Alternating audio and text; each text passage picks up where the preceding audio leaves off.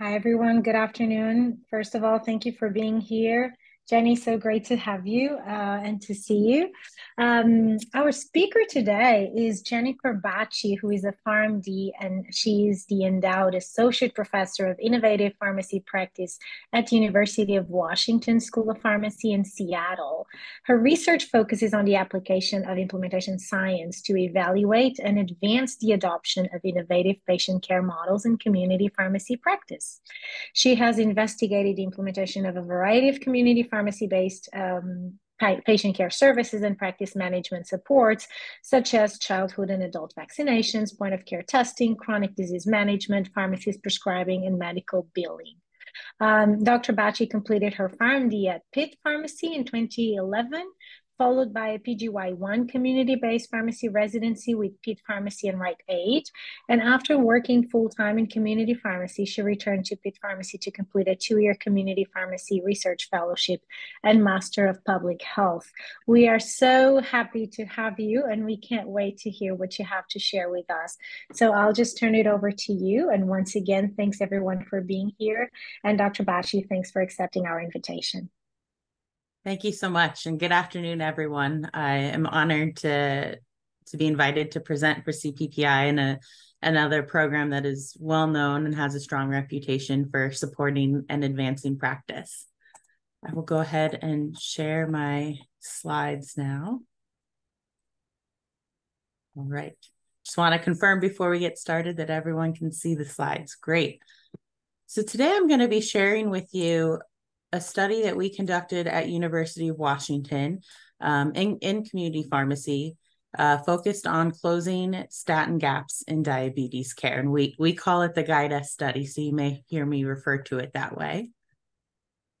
There's information about claiming credit that Sydney will put into the chat towards the end of today's presentation.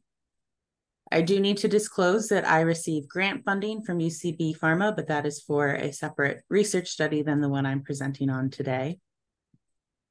And by the end of today's session, you'll be able to explain the utility of hybrid implementation effectiveness study designs in pharmacy-based practice research, describe the potential impact of community pharmacists on closing statin gaps in care in people with type 2 diabetes, and recall strategies for partnering with community pharmacies on practice-based research. So a little bit of background. There's very strong, clear evidence that statin therapy can help reduce the risk of morbidity and mortality related to cardiovascular risk in people with type 2 diabetes.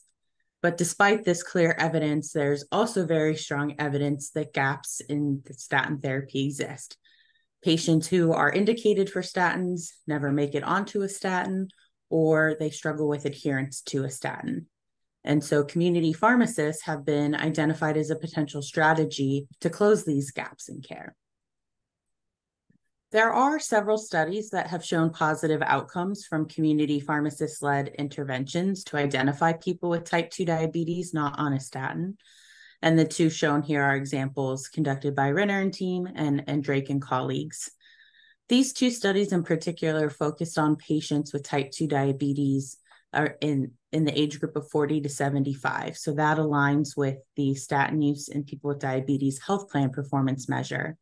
The pharmacy staff were required to contact the prescriber via telephone or fax to initiate prescribing.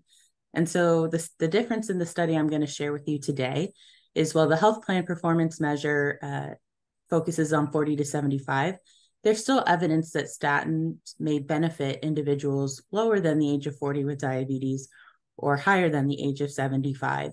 And based on our practice laws in Washington, we were able to focus on an extended age range. We were also able to use a collaborative practice agreement for pharmacists to actually prescribe the statins. And so we developed an intervention, what we call the GuIDE-S intervention, to do just that. So the intervention starts with the use of an electronic alert in a pharmacy dispensing system that was built to identify patients aged 18 to 84 years old who had filled at least a 60-day supply of one non-insulin diabetes medication in a rolling 6-month period and who had not filled a statin. And these alerts load into the pharmacy system every 2 weeks. When the alerts load, that notifies pharmacy staff or cues pharmacy staff up to proactively engage that patient in a discussion about their statin therapy and whether it might be appropriate for them. From there, there's really 3 paths that can happen. 1, the patient may refuse. Second, the patient may prefer that the pharmacist is not the one prescribing, so the prescriber can facilitate acquisition of a prescription for a statin from another prescriber. So similar to previous studies that may use fax or telephone. Or the third, the pharmacist has the collaborative practice agreement that they can proceed with prescribing the statin. And so if that's the route the patient takes, the pharmacist, of course, conducts a thorough history to make sure that there's not any contraindications to care. They also will check labs. In our intervention, we designed that the first step in checking labs is seeing if the patient has access to their labs on their health portal. If the patient doesn't have access to their health portal or their labs were done more than 3 months ago, the pharmacist could prescribe the labs and send the patient to the local facility if they were a patient there, or the pharmacist could do point of care testing lab right in the pharmacy. From there, the pharmacists were able to prescribe the statin and then provide individualized education. All of the patients who are initiated on a statin, whether the pharmacist prescribed the statin or facilitated the prescription from another prescriber, they received individualized education and follow-up for a 1-year time period. The first follow-up period was always 28 days, but then after that, the pharmacist had the authority to determine the best time for follow-up. So it could range from 28 to 84 days based on the patient's risk of non-adherence and their overall stability. So then we, of course, wanted to design a study to evaluate the effectiveness of this intervention. And so the primary outcome of our study was to evaluate its impact on statin initiation in people with type 2 diabetes. And our secondary objectives were to evaluate the impact of the intervention on statin adherence, as well as evaluate the pharmacist's self-reported perceptions of the intervention's feasibility and their fidelity to the intervention. And I'll talk a little bit more about what those words mean as we go along. So because we were implementing an intervention, we use specific strategies to implement it in the pharmacies. You can see those strategies listed here. At a very high level, our strategies and supports included things like developing a 15-page manual with all the protocols, guidelines, forms, and documentation templates that the teams would need. The pharmacists were required to complete a computer-based training that both reviewed kind of the clinical pieces of this intervention, as well as went over the processes and the protocols required. And then within 2 weeks of completing that training, each pharmacy received a visit from a member of the implementation team. So this study was a type 1 hybrid effectiveness implementation study that was conducted at 9 intervention pharmacies and 18 control pharmacies within one large community pharmacy chain in Washington State. Patient enrollment was conducted from August 8th, 2018 to December 31st, 2019. And then there was a 12-month follow-up period, which concluded on December 31st, 2020. Before we get more into the detail of the methods, let's first talk a bit about hybrid effectiveness implementation studies and implementation outcomes. The traditional research pipeline, which is shown here on the figure on the screen, has encouraged a staged approach to evidence-based intervention development. And as a result, there tends to be a significant time lag between the development of an evidence-based intervention and its routine uptake in real-world practice. So you may often hear about the no-do gap, or the fact that it can take 20 years to get an evidence-based intervention into real-world use. Field of implementation science has developed what we call hybrid studies that combine the elements of effective need research with implementation research. And the benefits of doing doing both types of research at the same time are that we include consideration for the complexity of real world settings, which lends itself to greater external validity. And it also can increase the speed at which interventions are used in practice. There are 3 types of hybrid studies: type 1, type 2, and type 3. They vary based on their primary focus and the amount of emphasis on the effectiveness piece versus the implementation piece. So type 1 studies focus primarily on the effectiveness outcomes while exploring the implementability of the intervention. Type 2 has a dual focus, so more 50-50 between the effectiveness piece and the implementation piece. And then finally, type 3 focuses primarily on the implementation outcomes and really testing of specific implementation strategies, while also collecting effectiveness outcomes as they relate to uptake or fidelity of the intervention. And so the study that we're discussing today was a type 1. If you recall, our primary outcome was to evaluate the impact of our intervention on statin initiation. And then our secondary outcomes were related to implementation, specifically fidelity and feasibility. There are actually 8 implementation outcomes. We're all probably more familiar with the traditional effectiveness outcomes of things like morbidity and mortality and disease indicators. When considering implementation, we have a whole separate set of outcomes that we look at that are intended to measure the effects of deliberate and purposeful action to implement new services. And so these outcomes are all indicators of implementation progress and success. As I mentioned, there's 8 core indicators, but for time today, I'm going to just go over the 2 that we focused on for this study. So we were particularly interested in feasibility, which is the extent to which a service can be successfully carried out or used within a given setting. And then we were also interested in fidelity, which is the degree to which the service is implemented as intended. So it's a form of measuring adherence for practitioners. And we felt that it was really important to measure fidelity because if you can have an intervention that works, but if you don't get good outcomes, you want to know if you didn't get good outcomes because the intervention doesn't work or because it wasn't implemented well. So back to the methods for the GuIDE-S study. We'll start by looking at the methods for our statin initiation and adherence outcomes. We used a prospective quasi-experimental design. The primary outcome was time to statin initiation, and we defined that as the time to receive a statin fill within 12 months from a patient-specific index date. For patients in our intervention group, the index date was defined as 84 days before the alert in the pharmacy system was closed. If 84 days before the close date occurred before the intervention start date, then the intervention start date was used as the index date. So what that all really means is, unfortunately, within the dispensing system, we couldn't track what day the alerts actually loaded into, like dropped into a queue for the pharmacy staff.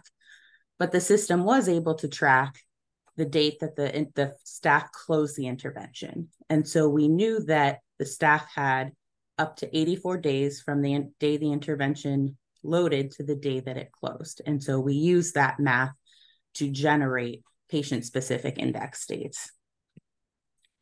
We used a Cox proportional hazards model to compare statin initiation over a 12-month period in intervention patients as compared to control patients. And we matched each intervention patient to 2 control patients who had a prescription fill within 30 days before or after of the intervention patient's index date. Our model was also built to control for age, gender, insurance status, number of unique medications as a proxy for overall comorbidities, and then select medications as a proxy for cardiovascular risk. So those included things like ACE inhibitors, angiotensin-renin blockers, metformin, GLP-1 agonists, and SGLT2 inhibitors. For statin adherence, We looked at intervention patients with a confirmed statin fill resulting from the study. The control group for this side of the analysis included patients aged 18 to 84 who had filled at least 2 diabetes medications at a control pharmacy in a rolling 6-month period. Our primary adherence outcome was proportion of days covered for a statin over 12 months. We used linear regression to evaluate the effect of the intervention on continuous PDC. And then we used logistic regression to estimate the effect of the intervention using a binary adherence threshold that we defined as PDC greater than or equal to 80%. Moving on to our implementation outcomes, which were feasibility and fidelity, we used an anonymous survey to assess pharmacist perceptions of feasibility and fidelity. So these were pharmacists at our 9 intervention pharmacies. We administered the survey at 6 months and 12 months post-intervention implementation. We used the implementation outcomes questionnaire feasibility, which is to look at feasibility. And this is a validated measure instrument developed by LeVay and team. Respondents are asked to indicate agreement with 8 items using a 6-point Likert scale, with 1 meaning strongly disagree and 6 meaning strongly agree. From that scale, you can compute a feasibility score that is from calculating the average results for all items. And so a feasibility score of greater than or equal to 3.5 means that the service is perceived to be feasible. And a feasibility score of less than 3.5 suggests that the intervention is perceived to not be highly feasible. For fidelity, we used an adapted version of the Comprehensive Medication Management Patient Care Process Fidelity Assessment, again, a validated tool developed by LeVay and team. The adapted tool consisted of 38 items detailing each step of our intervention process across 5 domains that aligned with the pharmacist patient care process. So similar to collect, assess, plan, implement, and follow up. Pharmacists were instructed to indicate the percentage of GuIDE-S patients for which they completed each step of the process. They could also respond, I haven't had the opportunity to complete this step, or I don't complete this step as part of my process. Responses were then aggregated at the domain level and analyzed descriptively. So let's get into the results, starting with our findings related to statin initiation. We had 1,679 intervention patients matched to 3,358 control patients. On average, our control patients were slightly older and more likely to be female with government-funded insurance. And we actually knew to expect this. Patients with government-funded insurance were ineligible for the pharmacist to initiate a statin via the collaborative practice agreement for the majority of the patient enrollment period due to the community pharmacy partners' interpretation of a federal regulation defining providers and provider enrollment criteria. However, the pharmacist could still facilitate acquisition of a statin prescription for these patients from another prescriber. About partway through the study in September of 2019, the pharmacy partner obtained a new reinterpretation of that regulation. And so we were able to start including patients with government-funded insurance at that point. So while our populations our 2 groups don't totally match, we do understand kind of what was likely causing that. Overall, 26.3% of interventions intervention patients compared to 25.4% of control patients initiated a statin. Interestingly, only 12 patients, or 2.7% of intervention patients, initiated a statin prescribed by the pharmacist. So the majority of our patients who initiated statin went the route of the facilitating a prescription from another prescriber. So the likelihood of statin initiation was not significantly different between the two groups. Now we can look at statin adherence. So recall that the intervention patients who had documented statin initiation as a result of the intervention were included in this analysis. and then matched a control group. So we had 185 patients in the intervention group for the statin adherence outcomes, and they were matched to 370 control patients. We saw similar demographics between the two groups. In general, control patients were slightly older and more likely to be female with government-funded insurance for similar reasons, as previously described. After adjustment, we found that the mean proportion of days covered was 3.1% higher in the intervention group. And we found that the intervention group was 21.2% more likely to have a PDC greater than or equal to 80%. However, neither of those findings were statistically significant. Now on to feasibility. And so you can see, based on the table on the slide, you can see the 8 items that comprise this scale. They ask things like the amount of time to implement this service is manageable, financial resources, time to document, as well as preparation. And then pharmacists could indicate their extent of agreement. You can also see the results for 6 months post-implementation and 12 months post-implementation. And for ease of viewing for this presentation, I combined all the disagrees and all the agrees. So the numbers that you're seeing represent agreement with slightly to strong, on the slightly to strong range. So we had 15 pharmacists complete the survey at 6 months post-implementation, and 12 pharmacists complete the 12-month post-implementation survey. You can see that pharmacists' perception of the amount of time required to provide the intervention, the staff needed to carry out the intervention, and pharmacists having adequate time to deliver the intervention generally improved from 6 to 12 months. Perceptions of the financial resources required and the amount of time for documentation and preparation for carrying out the service generally remain the same. At 6 months, the feasibility score was calculated to be 4, and at 12 months, it was 4.2. Recall that anything over 3.5 indicates that the service is likely to be feasible in the setting. And our final outcome was fidelity. So in the graph that you're seeing on the screen, this shows at the domain level. And so the domains included identifying and engaging eligible patients, collecting and assessing appropriateness of a statin, prescribing a statin and communicating that with the patient and other providers, facilitating acquisition of a statin prescription and communicating that, and then following up. The darker gray represents adherence or fidelity to the protocol at 6 months, and the lighter gray is 12 months. So overall, in general, you can see that fidelity decreased from 6 to 12 months. At 6 months, fidelity was highest for collecting and assessing appropriateness, followed by prescribing and communicating. Fidelity was lowest for identifying and engaging eligible patients and facilitating and communication. At 12 months, fidelity was highest for prescribing and communicating and lowest for facilitating and communicating. So what did we think that this all meant? Well, first, this was one of the first studies to evaluate pharmacists initiating statins using a collaborative practice agreement. But we found that actually the pharmacists prescribe statins for a very small percent of the patients included.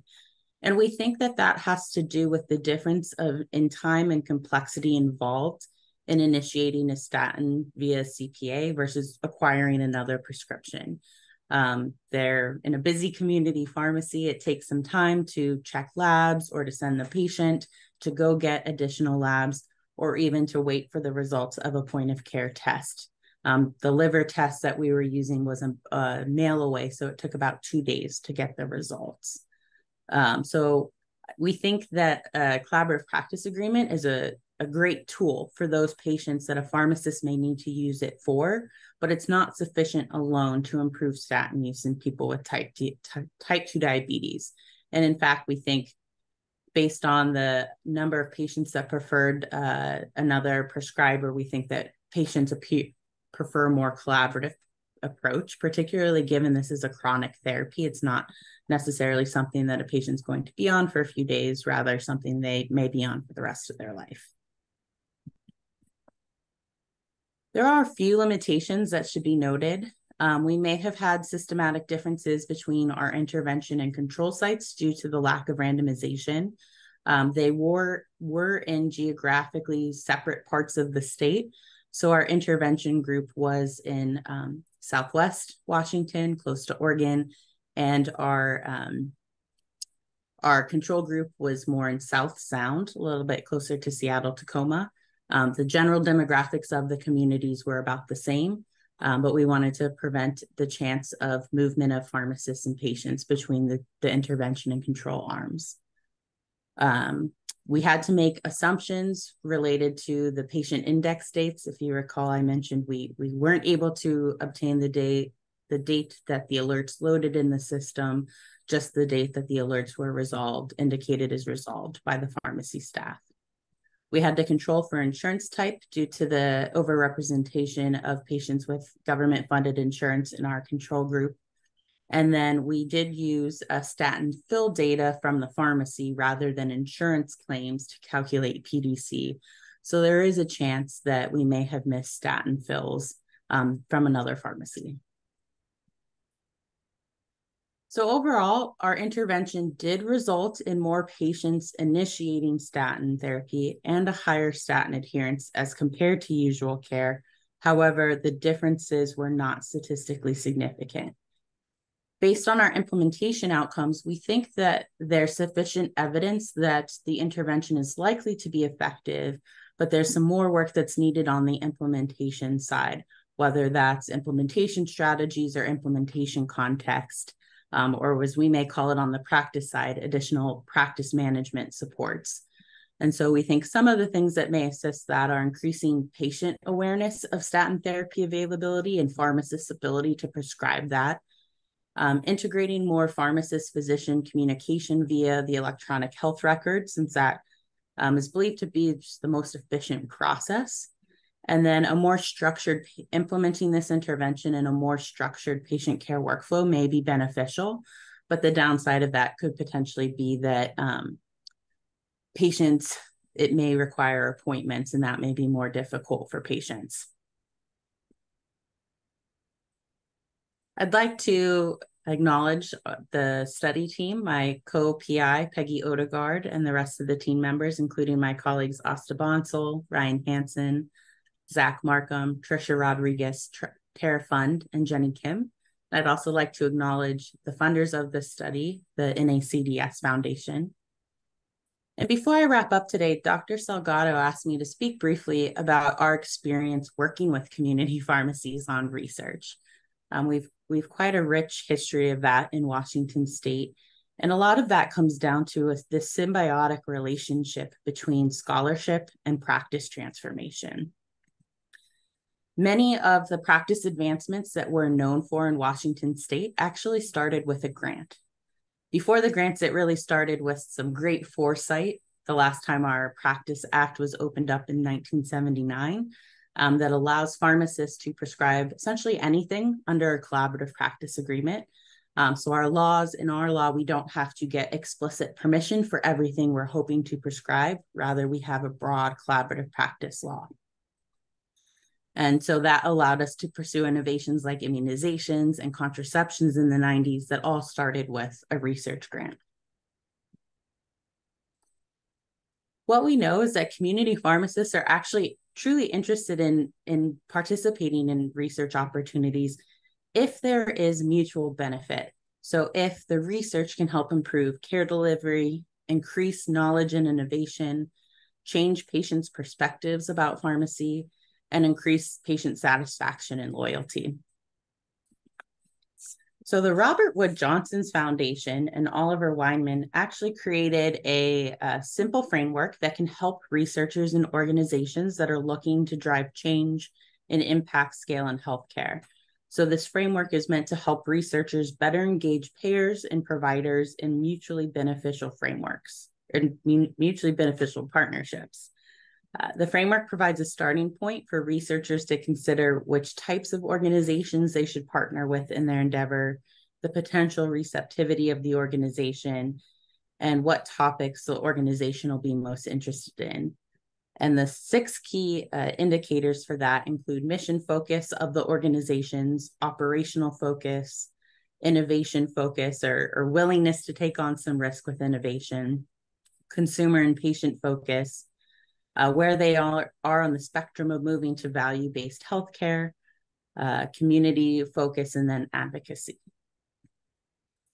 I've been doing community-based research now for almost 10 years, and I think that framework is pretty spot on. A few lessons learned that I've had along the way has been that it takes time to build relationships with community pharmacies to help them trust me as a researcher. One of the things that I found to be particularly helpful was showing up to things that our community pharmacy partners are interested in. So showing up to our state association, being active in the associations that are advocating for community pharmacy. I think that helped improve their trust and help them see that we were working towards the same goals. Another key lesson learned for me was the best research questions come from practice. And so a lot of my research I tried, it's not necessarily ideas that I came up with, but in listening to our partners and hearing about their challenges, their patients' needs, and designing studies to help address and improve that. I think the last and important piece in working with community pharmacy, in particular to other practice-based areas, is that sustainability piece. And really thinking from the get-go about how this work could be continued beyond a grant and could bring in additional sources of revenue for the pharmacy. So in wrapping this up, I have 3 assessment questions to see how everyone did. So we'll go through that really quick, and I'll invite you all to drop your answers to each into the chat. So the first question is, which of the following is a benefit of hybrid effectiveness implementation study designs?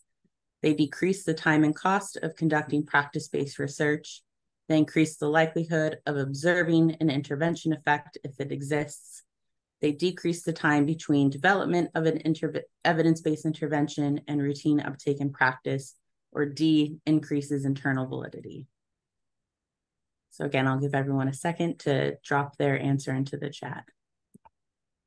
Dr. Bacci, can you see the chat, or do you need me to share with you?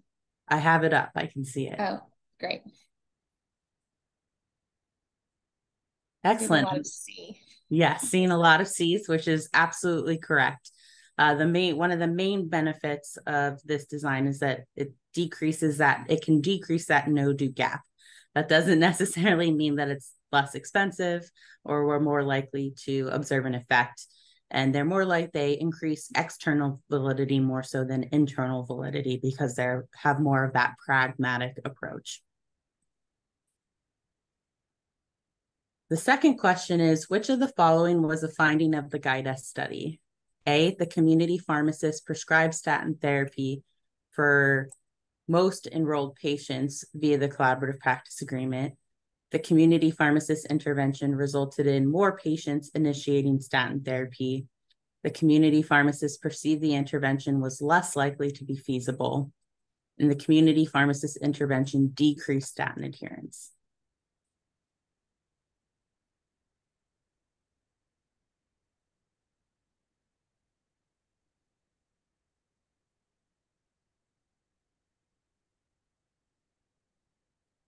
Feel free to, once again, put your response into the chat.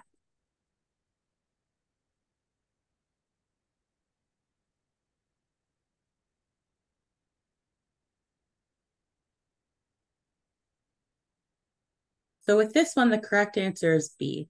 While this finding was not statistically significant, there was a higher percentage of intervention patients that started a statin in comparison to the control group. If you recall, it was actually a low percentage of patients that the pharmacist prescribed the statin for, but the pharmacist did perceive that the intervention was feasible. The final question is, Which of the following are indicators that researchers can use to determine strength of alignment when partnering with community pharmacies for research? A, innovation focus. B, mission focus.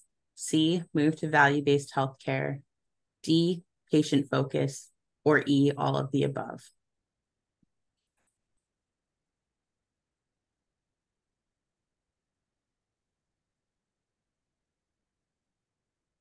Seen a lot of E's in the chat, which is absolutely correct. All of these are indicators that we can use to assess the potential for a successful partnership. So with that, I will stop sharing my screen and would be happy to answer any questions.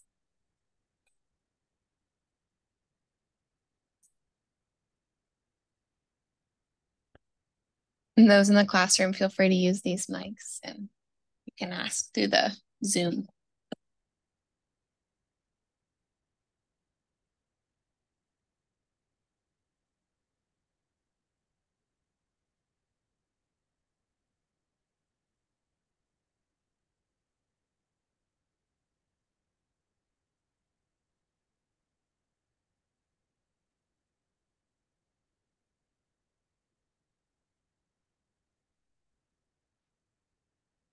Any questions?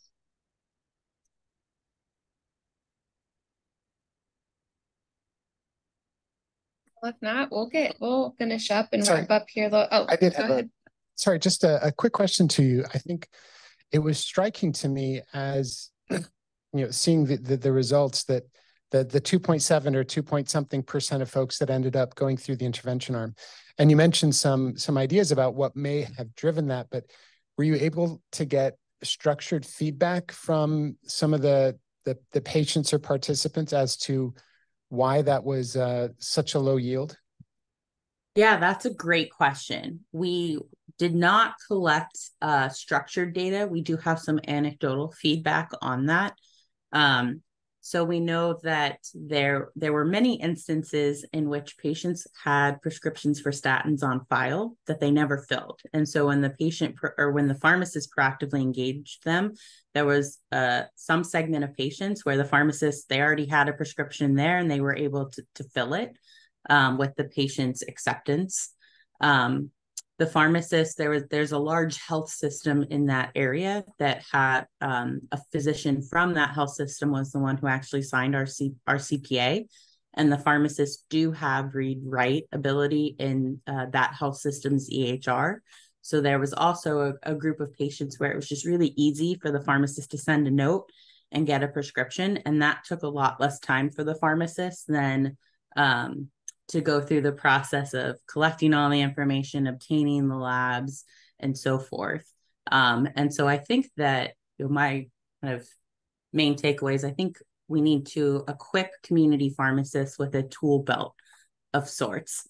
Not every patient has different needs. And so a collaborative practice agreement can be great if a patient does not have established care and the pharmacist can do that.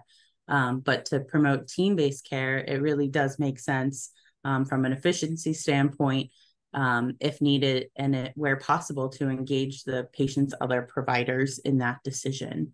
And so I think that there's having the pharmacist be screening for patients who should be on a statin is a helpful way to increase patients on statins, and then giving them different routes that they can go based on any individual patient's need to actually get them on a statin. Did that answer your question? Yeah, I think that's maybe one of the more interesting things that come out of this, that it's sometimes we're so focused on that prescribing step that we maybe don't take into account all of the other pieces of the puzzle, right? It's not just the decision to prescribe, but it's also the infrastructure to execute it, that the follow-up, it sounds like what you're describing as well is a big part of that, yeah, maybe we're not quite as ready as we might have hoped that we were for that. I do have another follow-up question if we have time, if that's okay. Sorry, I ask a lot of questions, but since we have a lot of students here today, in terms of the study design for this, can you talk about issues of consent and how you set up this type of a project? If I I mean, I apologize if I miss it, but it doesn't sound like this was something where, we had to prospectively obtain consent from all of these patients. Can you kind of talk through the dynamics surrounding that? Yeah, absolutely. It's very common in implementation research that we randomize and collect data more at a practice level than a patient level. But we, when doing pragmatic consent research, that's always a consideration, is consent. Because that is, from a busy pharmacy standpoint, when I worked in pharmacies, it's a lot to add the pharmacy team to take on consent on top of all of their other responsibilities. And the need for consent comes down to risk to the patients. And so in designing our studies, we're always considering risk to the patient and trying to minimize that, so that that minimizes the impact in terms of times and tasks on the pharmacy team. And so for something like this, everything that we did was within the pharmacist scope of practice. And so this was all designed where the patient was consenting for the care that they were receiving at the pharmacy. We then retrospectively pulled de-identified data from the pharmacy's dispensing system. And so because we never saw any identifiable information, our IRB deemed this as low risk. And we had a waiver to consent.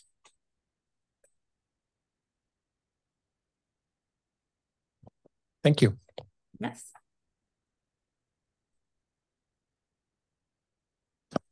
Any other questions? I think I have one.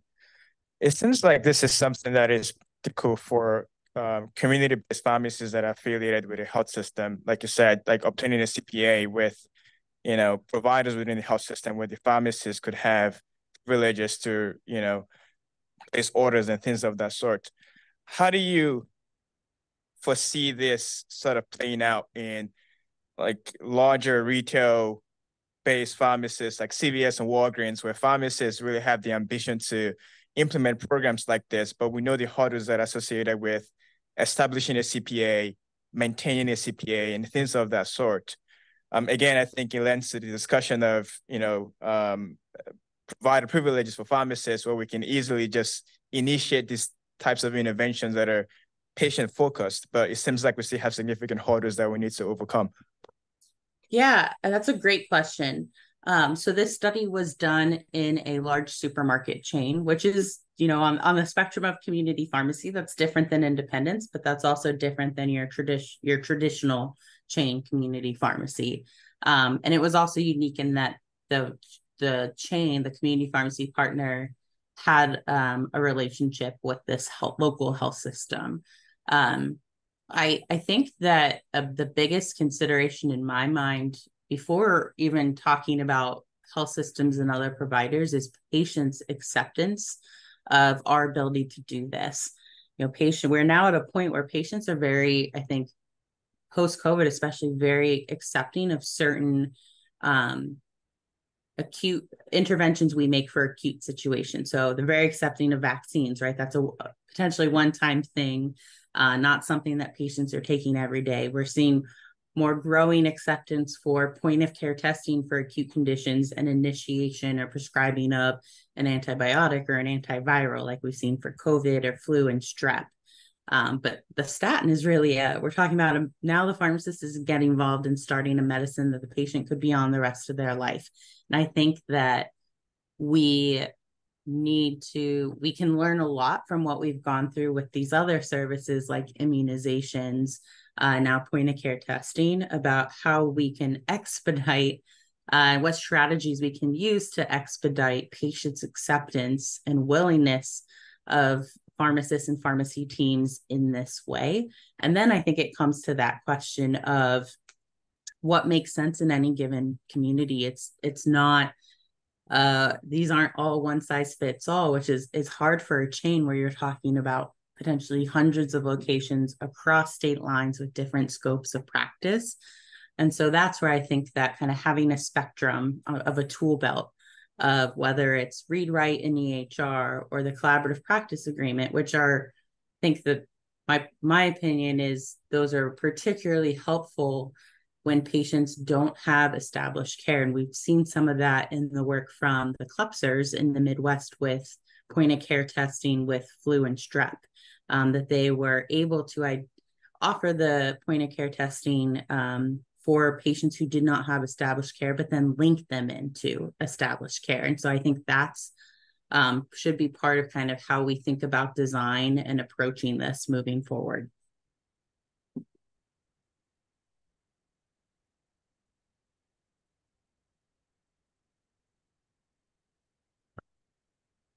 We have time for any more questions, a few more minutes. I have gone ahead and put the C information in the chat, so if anybody needs that before they log off or need to go. But is there any more questions? I'll ask one more, sorry. So I think from a safety standpoint, from implementing programs like this, is the issue of the pharmacy. That when you're starting a patient on a high intensity statin, you may not always have the preview of knowing all the medications that they're on. And there may be a risk of initiating high dose statin, and there could be an interacting medication that could put the patient at risk that the pharmacist may not be aware of. How potentially could we also combat some of those issues? Yeah. So for time, I didn't go into all the minutia of the intervention, but that was part of the expectation, was that pharmacists, if they were prescribing the statin, they needed to be collecting any information they need to make a thorough assessment of indication, effectiveness, and safety and adherence in prescribing that statin for the patient. And so they could use their pharmacy dispensing records, but also interview the patient to capture that information. The collaborative practice agreement also gave the pharmacist the ability to modify. So say they started a patient on a medication and the patient was experiencing some adherence barriers, or maybe they were feeling a little bit of muscle pain and wanted to got a little scared and wanted to try something else. The pharmacist could adjust dosing, could change the statin. And so again, it's not a prescribe and be finished. You prescribe and then you follow up to continue that. But I think that when we are prescribing, we are taking on the responsibility of making sure that what we are prescribing is indicated, effective, and safe for that patient. Thank you.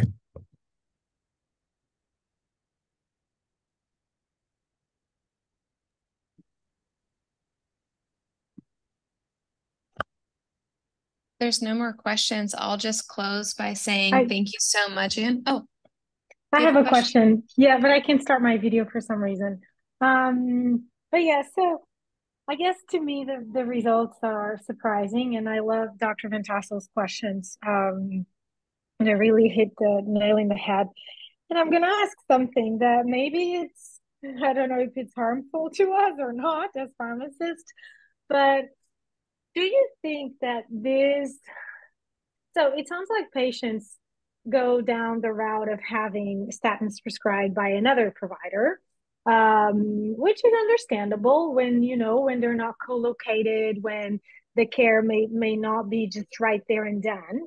And so I wonder if in community pharmacy, sometimes the effort that we make or the emphasis that we put on the need for CPAs for us to be able to coordinate care with primary care and all of that, is this where we should not put all of our efforts and resources, and the CPA is better suited for an outpatient PCMH type of model? What are your thoughts?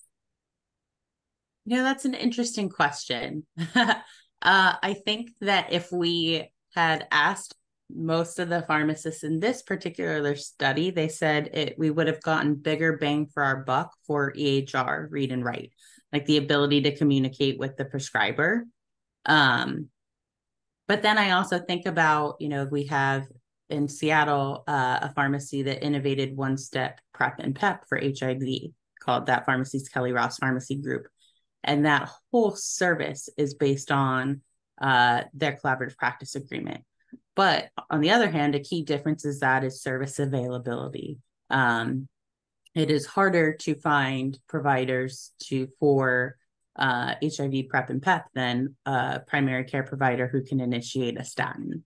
right? So that does come back to the question of what the needs of a community are, and not just offering it because we can offer, but because we're closing a gap in what they have access to. It takes us back to the principles of marketing, where you design the service as a function of the needs and not as a function of what you have to offer or what you think that people will need and value. But yeah, thank you.